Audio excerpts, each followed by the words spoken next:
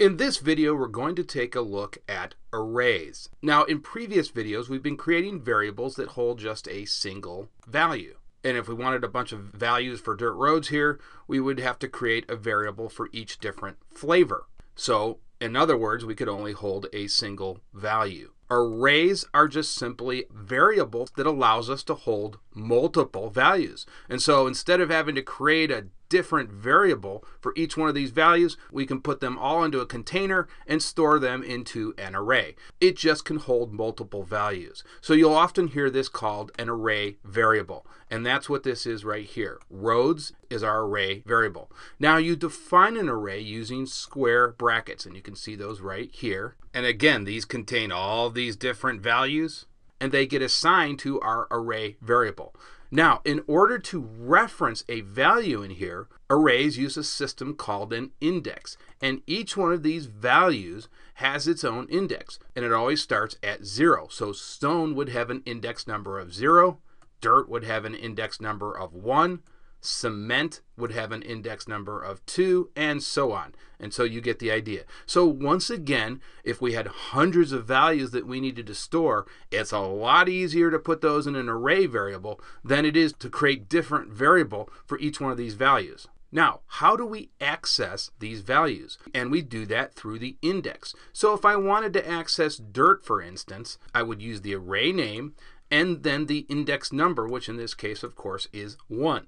That is how we can access values inside of our array. And so how do we use these values? Well, one common way is to assign these values to another variable. And so let's do that. Let's create another variable. Let's say we needed a variable to create a dirt road in a game we had. So we'll create another variable called road traveled, and we'll say equals to, and here is where we specify the array. And then what we do is we need to use the square brackets again. And then we just specify the index number in here, which happens to be 1 for dirt. So we put that right here. Now I should point out also that these are also referred to as elements. So this would be element 0, this would be element 1. I like to call them values, but again, these are also called elements. Multiple elements make up an array. Okay, so now that we've assigned the value of dirt to our new variable, let's go ahead and write this out. And so we'll just do a document.write. Let's go ahead and save this. And we'll go ahead and run it in Chrome as we always do. And there you see we get dirt. Now, you might ask the question, how do I update an array? That is, let's say we wanted to change the value of one of these. And there is a way to do that. So let's say we wanted to change dirt to cobblestone. Well, we could do that by specifying the array name and then the index number and then the new value that you want. So I'll show you how we do that. So I'll just copy and paste right here because I already had it written out.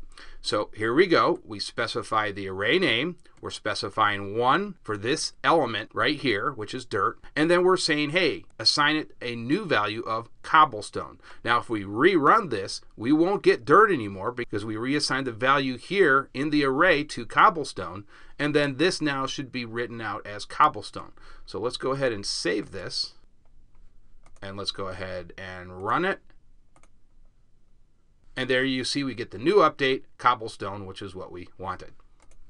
Now, I should point out that this is not the only way that you have to write out an array. And so let me copy and paste this in here. And I'm just going to keep this commented out because we're not actually going to run this. But here is a different way to create an array. Now, it's doing the same thing as this array up here. The only difference is this is considered longhand. The longhand way of creating an array. This is considered the shorthand. And if you take a look at this, here we are creating an empty array in the beginning, whereas in the shorthand way to do this, we're putting all of the values inside the array when we create the array. Here we are just creating an empty array, and then we're going to go ahead and assign the values at a later time. And you will notice though here that you actually have to specify the index number for each one of these. So that's different than the shorthand version. Now, some people like this version better because they like to see the index numbers. Other developers like the shorthand way. Okay, that is going to do it for this video. I will see you guys in the next video.